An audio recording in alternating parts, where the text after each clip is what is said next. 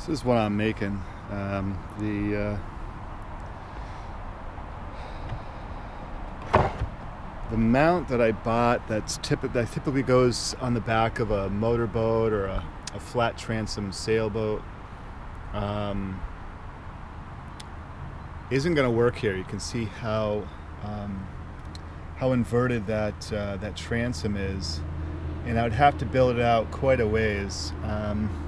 I didn't want to put that kind of pressure on the transom skin.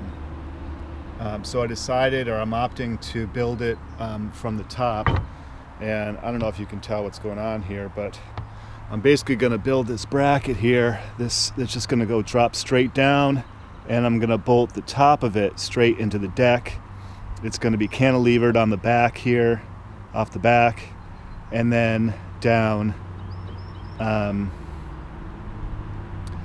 down vertical, and now I can also make it very nice and flat. And I don't have to worry about compound curves, which is, this is a real compound curve. There's some old tape I put there. I'm trying to figure out what's going on here. But so I'm just taking some measurements and building it out, partially at least, with some wood. And I'm going to have some support pieces come out too. I'm going to go ahead and measure now for support pieces that go from the back of this down to here, and I'll just have two, and I'll probably bolt them through the transom, but it's a single bolt each, and not four, and all this weight just hanging off it. So I think it's going to work, but yeah, we'll see.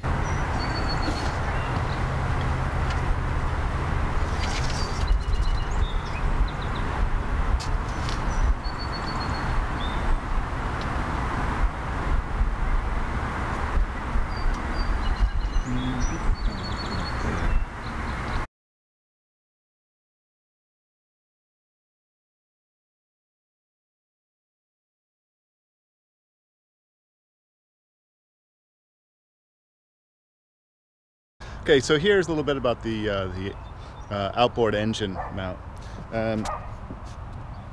This is the top part of what I had fabricated right here, and I have it just setting up on the transom, as you can see. Let me get you a side view if I can without dropping the. Okay, so I tried to square it just by eyeballing it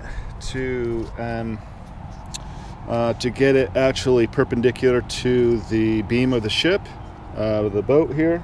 And I propped this up because of course this back here is raising it up. I've got some more pieces to get it off of this. I don't want it sitting direct on here. But what I'm going to do is I'm going to go ahead and put this bucket of water on top to hold it, and I'll go out in the dinghy and then measure pieces out that way. And I just took some measurements for so I can put some bolt holes in here. So I'll bolt it down to the deck, a couple over here, so that'll be held here, and then I'll have a couple pieces that will tie into the transom itself. So I'll bring this over. Okay, I'll hold that, and then let's get in the dinghy. Okay, so here's the rear. Here's the transom right here, and you see that I'm trying to measure over here some pieces that will go this way and connect here. I'm doing it in a dinghy, and we're on the side of a river, so we've got a current flowing. You can't see, it's not much, but it's something. It keeps wanting to push me off the boat. And the back of the transom is a compound curve. So I don't know exactly how to make this pretty. To tell you the truth, it's I keep thinking that maybe I'll just do one leg to attach the transom, because at least that way I'm only messing up one, but really I think this deserves two.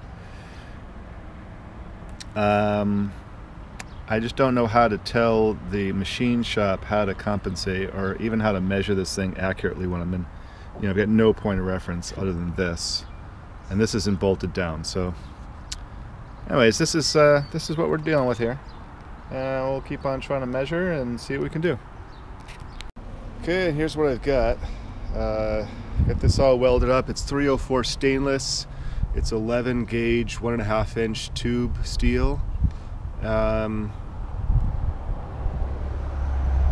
I measured all of this, or I measured for these pieces rather, after this L shape was formed.